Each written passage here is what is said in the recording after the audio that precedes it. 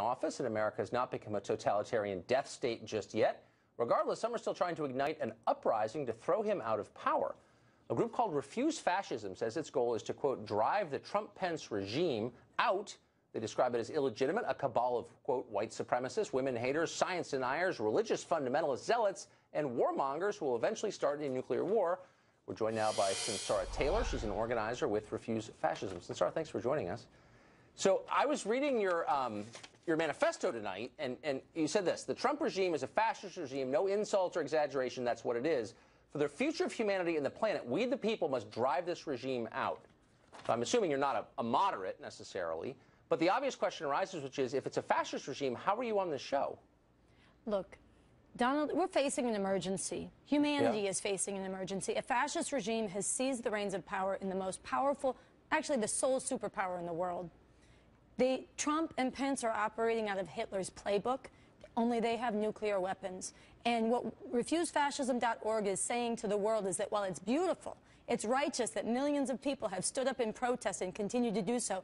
And by the way, since I know he sometimes watches, President Trump, if you're watching, way more people have protested than were at your Nazi inauguration. But while this is beautiful, this resistance needs to grow, and people need to confront that this is a fascist regime that could drop the hammer and close down. It's working aggressively to close down the space for people to stand up and resist.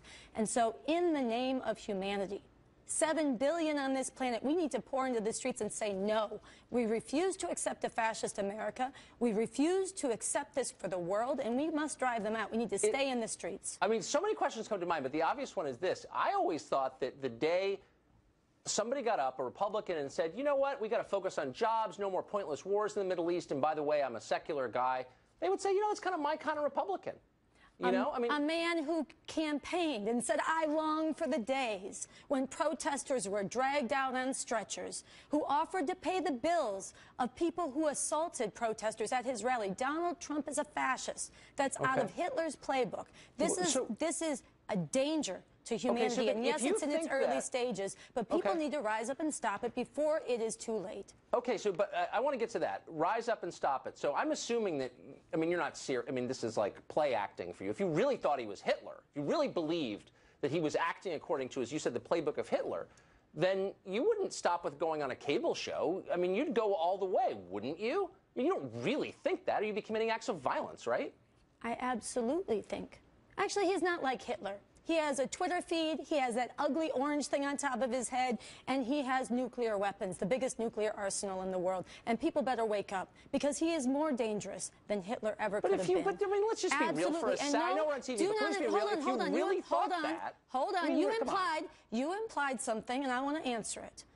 You implied that I'm going to do something that's untoward, whatever. I'm calling for mass political protest and resistance, building on what's happened and staying in the streets in the name of humanity. Before the man starts, he asked 3 times, if I have nukes, why can't I use them? No, I this is the mass incineration of human beings on an industrial scale. I can see that you're, I can see you're spun against up here. Humanity. But let's just be more specific, because I want to take you seriously. I assume you're being serious, hard as it is to believe, when you use rhetoric like he's Hitler, he's going to incinerate the world.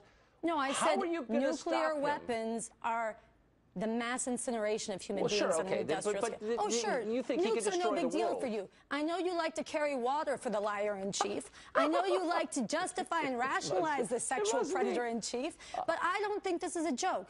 This is for humanity, and he is dangerous. But what are you going to do about it, Sunsara? That's my question. Other than, like, jump around in the street with a sign in your hand, okay, no, and write your little manifestos. Refusefascism.org has a manifesto, as you said. Refusefascism.org, we say we have 4 things people should do. They should manifest the no. They should protest every outrage and crime. But we have to have a single unifying objective. And the people who are waking up in this country, who are horrified by this man with his finger on the nuclear weapon, we need to recognize that he has to be driven from office through mass political resistance before it is too late. Fascism advances through stages.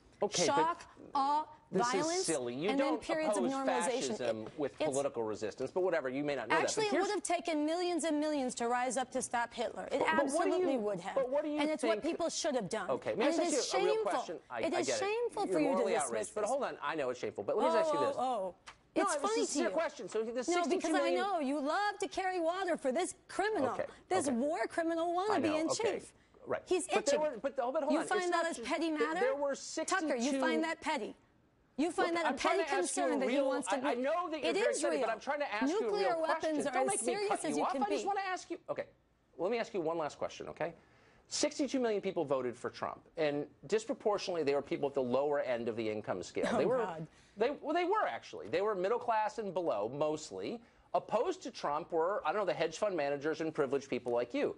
Did you ever think to yourself, like, why is the Can I tell you something? class... He lost the popular vote. He lost the popular vote, and no election, fair or fraudulent, no election, fair or fraudulent, can justify ripping up the rule of law, undermining the courts, threatening and shutting down the press. You're saying that you should throw a duly elected president out of office. No, I'm saying people should resist. Law. Yes, that's what he means when he says so-called judge. That's what he means when he fires an attorney general who disagrees with his laws. What I want to do is get to how you think. What you want to do is normalize fascism. Right. What you want to do is try to caricature and dismiss people who are telling the truth. For me.